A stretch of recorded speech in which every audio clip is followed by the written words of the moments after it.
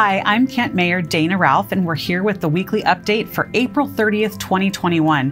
Hard to believe that April is already over. I want to start with the 2021 legislative session recap. Legislature just finished session on the 25th of this month, and Kent fared really well in the capital project fund. So I want to say thank you to our delegation. We've got $3.3 million for the Downey Side Channel Restoration Project down along the Green River, and it's a habitat area for small salmon. We also received $560,000 in capital funding for Memorial Park renovation. So that's the park that's down there on Central Avenue as you're headed north off of James Street.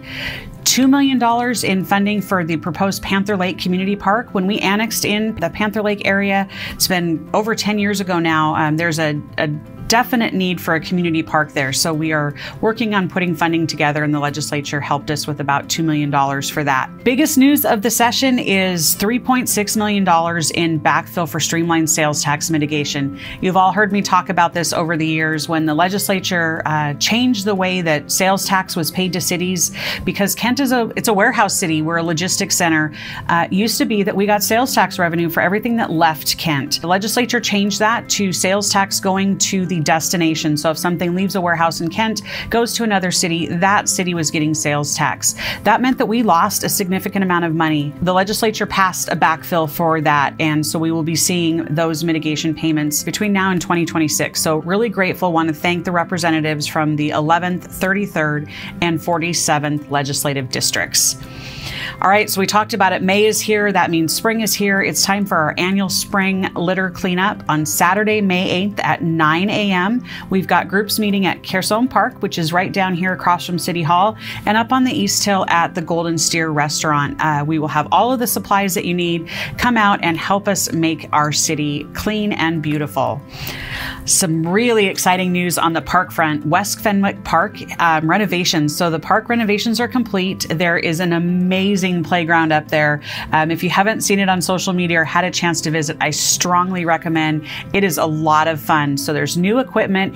It's designed around the concept of chutes and ladders. You look at the pictures, you can see it's like a giant board game, and the slides are the chutes, lots of places to climb. Great fun for the whole family. Strongly suggest you go and check it out on a sunny day.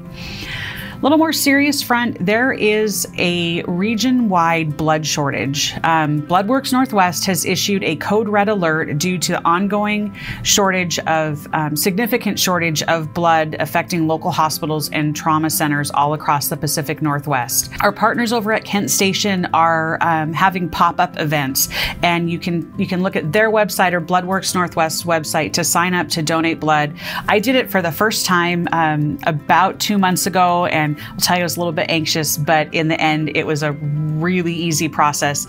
And I felt like I had done something for my community afterwards. So if you are a regular donator, thank you so much. If you're considering it, strongly encourage you to go ahead and sign up. And the Wienermobile is going to be at Kent Station today if you want to go and donate blood and check out that Oscar Mayer Wienermobile. Just a lot of fun, but really it's around a serious cause. We need folks to step up and donate blood to help out our neighbors. Also want to pass along an opportunity that will apply to a lot of families here in Kent, the Immigrant Relief Fund. So applications for the COVID-19 Immigrant Relief Fund are open through May 15th. This fund provides low-income immigrant residents and their households with a $1,000 cash grant.